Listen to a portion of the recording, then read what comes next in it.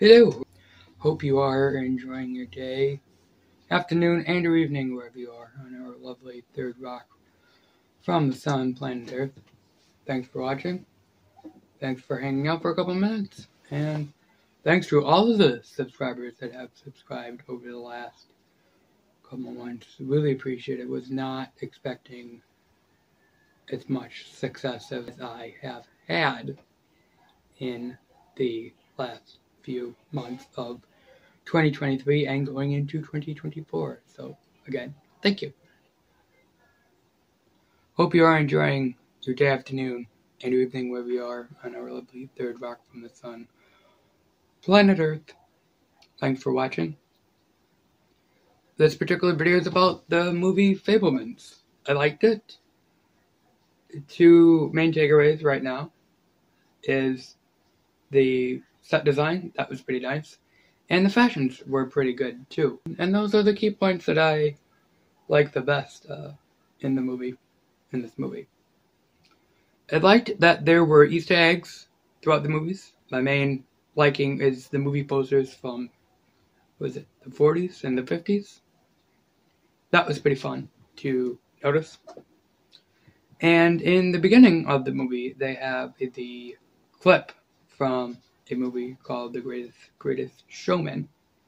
That was pretty fun to notice as well. I really think the takeaways for me beyond the fashion and the set design is the talk of technology in the movie and how it evolved throughout the movie. That was pretty cool. I liked the montage of the young kid to teenagers filmmaking. That was pretty fun. The Jimmy Stewart poster for the Man Who Shot Liberty Valley was also a nice touch. I'm a Jimmy Stewart fan, so I was very excited when I saw that movie poster. One of my other favorite scenes in the movie is a very cute scene regarding the wife's fingernails and has the husband cut them. But between the two of them, they play it so well. It really does turn out to be a nice scene. The underlying tone in the movie is very interesting. It's not just about a kid's directing career. It's really about his relationship between his parents and his parents' one friend, because throughout the movie, relationships start to change. And that was pretty interesting. I wasn't expecting a B line to be the main line, but it was nice. Thought they did a good job with that. The person who played the wife, really an interesting, looked like Julie Andrews from The Sound of Music. I don't know if that was intentional or accidental, but definitely the way they had her hair set and some of the clothing was very indicative of Julie Andrews and Sound of Music. The whole movie, I felt like that lady playing the wife in The Fabelmans was Julie Andrews. It took me a couple of seconds every time I saw her to say, hey, that's not Julie Andrews. I definitely liked, on my list of liking in this movie, the way the kids and then young adults in the movie, it is nice to see that different perspectives, because you see the one main character's perspective, but everyone else's perspective is different and brought to an understanding. You all have points of views that are different, but also the main character's reality versus theirs. And I thought that was very interestingly done throughout the movie. I liked it. I did find one emotional scene that I took to heart. There's a clip in the movie that shows the son filming the relationship between the family friend and the wife. And he edits it all together and shows the mother, and the mother breaks down after watching her son's movie and say, hey, this is what I see. Do you see it too? And I like that scene because I like how it's done and portrayed. Those two people did a really good job. It was emotional for me because I felt the emotion of the mother, and I felt the emotion of the then 18-year-old, whatever. The movie takes place over decades, so you have the kid, little boy, in the beginning of the movie, and then he goes to college or high school, finishes high school, and then gets a job. But I like he sees the relationship better than other people have seen the relationship, and it takes other family members a good chunk of time, a little bit more than half the movie, to realize, hey, this isn't working out for your parents, even though this particular kid realizes it really early on. I think when he's about 14, give or take. I don't know about the age.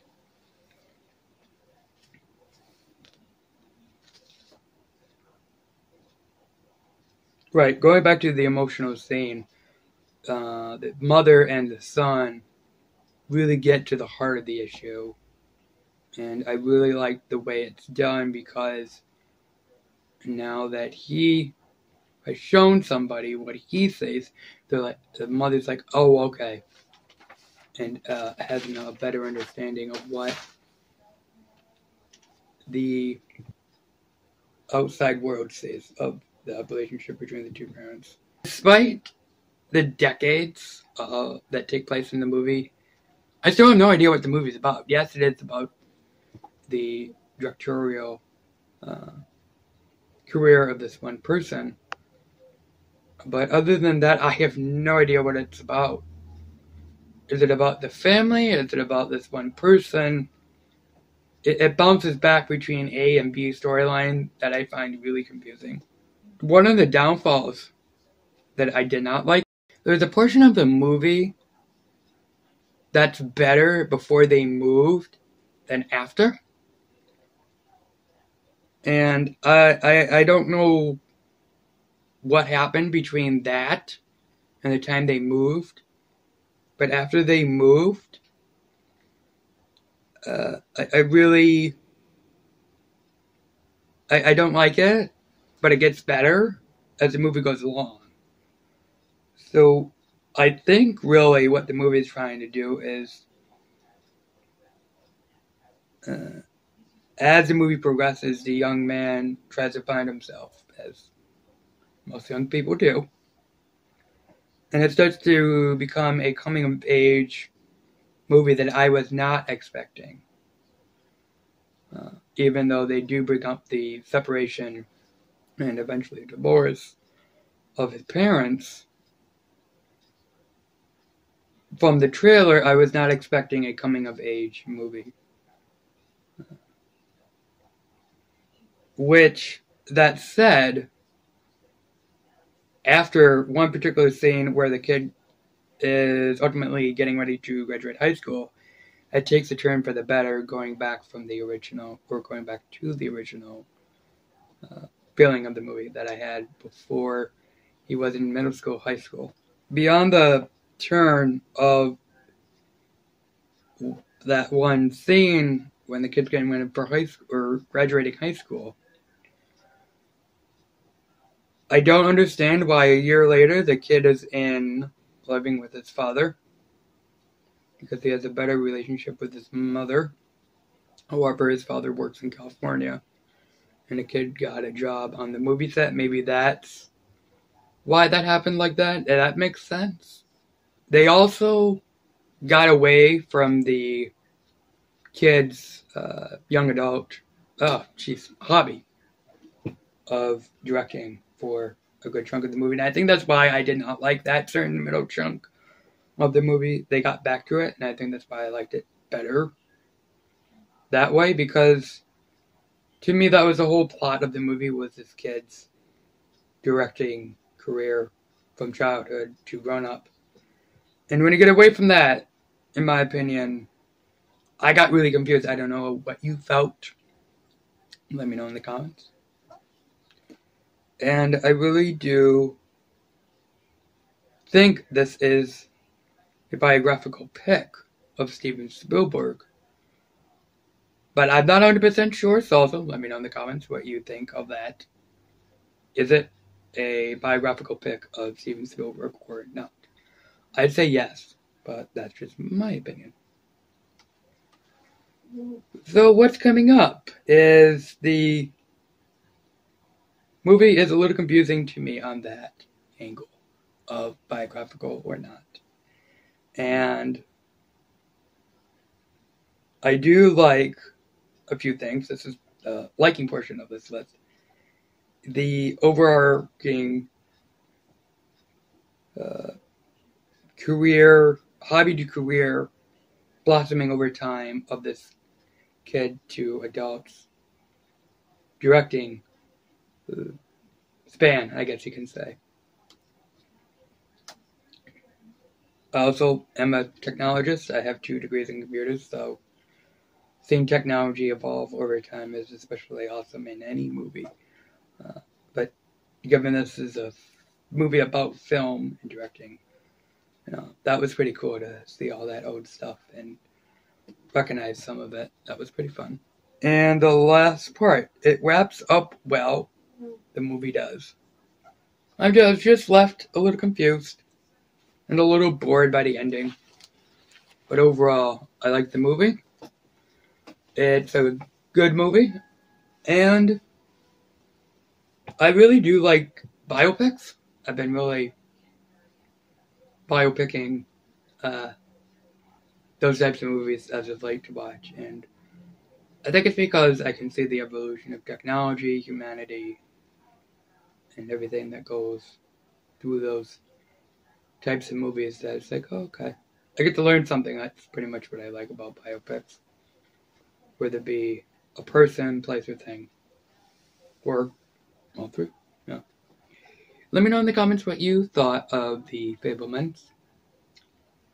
And don't forget to like, comment, share, and subscribe. I'm Dave. This is my life. Hope you are enjoying your day, afternoon, and or evening wherever you are. And lovely. I am going to be reviewing a movie. It's The Fabelmans. And I thought it was about Steven Spielberg. I still think that.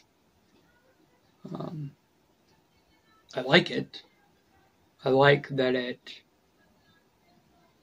goes throughout decades regarding a person's production career, directing career. And the movie itself is really good.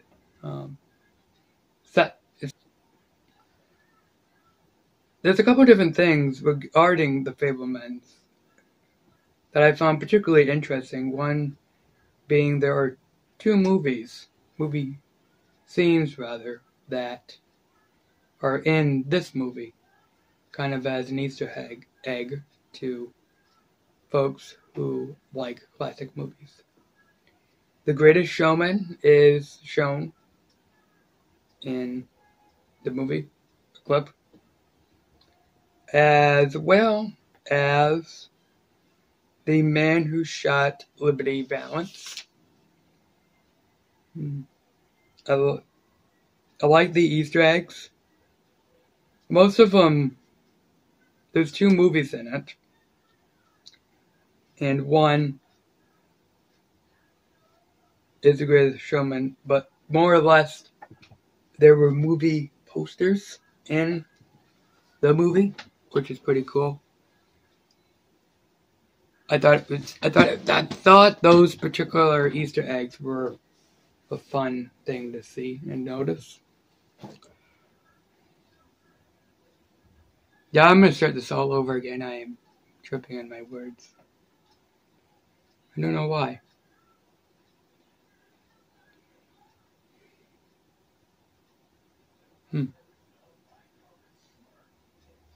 Not the other important thing, but the other interesting thing, or in this case, another interesting thing, is the wife, let me try that again, portrayed their, no, not portrayed, well, it is cool, but there's multiple lenses through the kid's perspective of their parents' relationships, and I thought that was pretty nice.